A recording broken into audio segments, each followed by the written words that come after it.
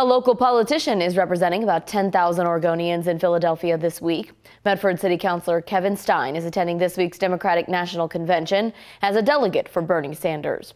Stein was there as Sanders addressed his supporters this morning and encouraged them to vote for Clinton in November.